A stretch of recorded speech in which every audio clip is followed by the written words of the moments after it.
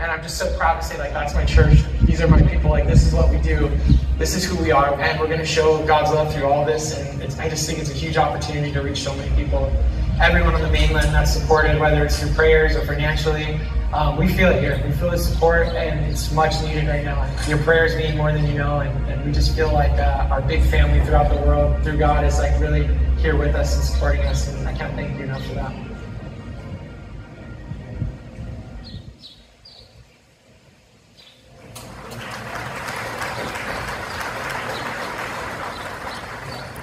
So you might come into a service like this, a church service, and just be like, wow, there's a lot of people.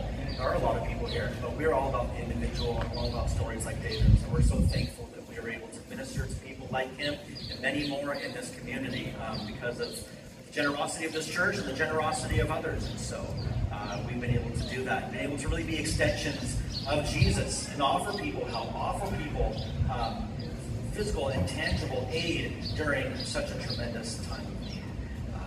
So we're thankful for David and for him sharing his story today. I want to let you guys know that we have been a church for 40 years. Kulamani Chapel is what it started with Pastor Ricky Ryan.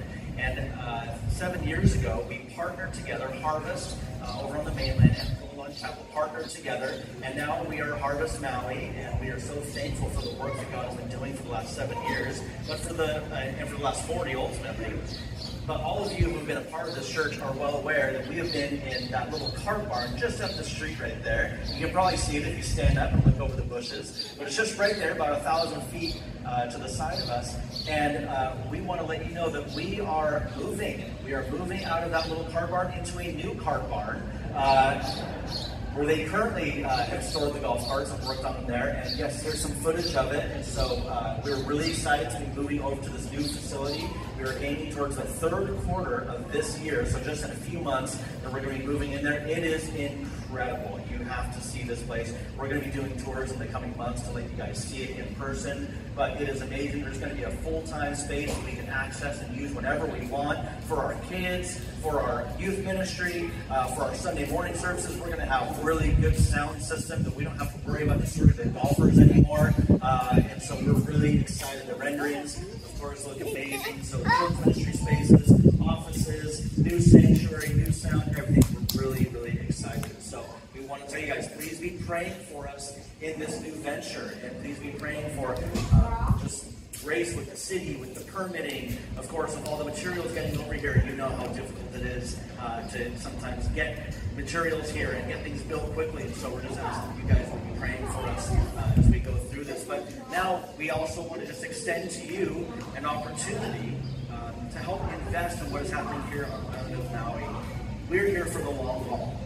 We are all about people. We're all about reaching people. And you might think that this is about a building.